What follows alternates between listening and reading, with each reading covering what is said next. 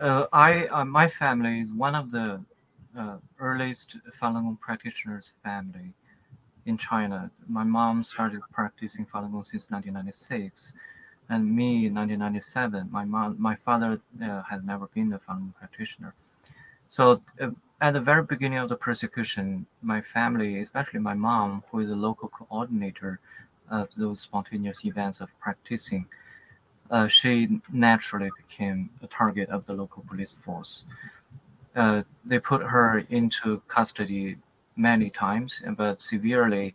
The most important three times were in 2001, 2008, and lately 2022, early 2022.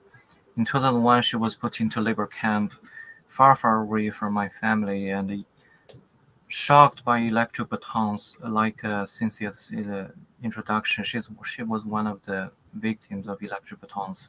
She suffered that for constantly 2 hours, and she urinated involuntarily, and her health was destroyed terribly. Uh, Her heart disease developed after that until she passed away in the last custody.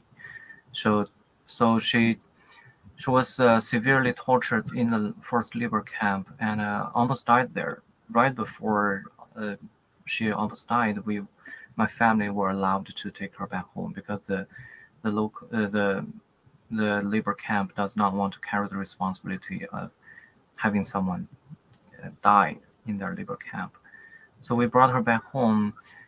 She recovered, and 7 years later, in 2008, she was put into labor camp again, 3 months before this 2008 Beijing Olympic, which is a super big event for the communist regime to put powder on their face. But my mom became one of their costs to look good.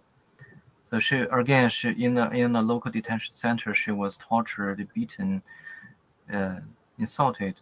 Then she was moved to another labor camp, even further from the first one from my home. There, her health condition went down quickly. After a few months, she became severely ill, and we were notified that she was about to die there again. So we drove like 9 to 10 hours, went there and bring her back home. That was the second case, and there were many harassments, police confronting, and surveillance. Many such cases surrounding her. So since 2003, I left my home to be in a university in a place far away from family. So I was not impacted directly by those surveillance harassments, but my mom certainly was. And the latest case, before the few days before the Winter Beijing Olympics, she was arrested again, and quickly her health condition went down. So she was tortured there again because she was protesting by going on a hunger strike. So they beat her, they poured freezing water on her, and they left her uh, in a seizure on the concrete floor. So 11 days after she was put into local detention center, she was sent to hospital because she lost her consciousness, and the maltreatment did not stop. She had iron fetters on her ankles, and there was a rubber tube in her nose, and her hand she was handcuffed onto the iron bed in the hospital. The first few days she was in hospital, she came around a few times a day, but soon we did not know what happened later because on March 20th, she the the police notified my father that my mom was about to die. Then my father went to the hospital, tried to bring her home, and the police said no, you can't because our leader has not approved this yet.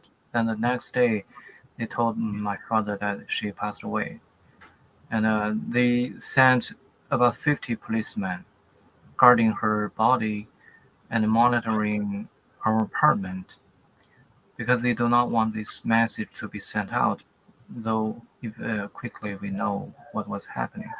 So then they used my cousin, who is a close nephew of my father, used her job in the government to threaten my father to give permission to cremate my mom's body. So that happened. My mom was cremated 7 days after that. So my mom is a very typical victim in the persecution.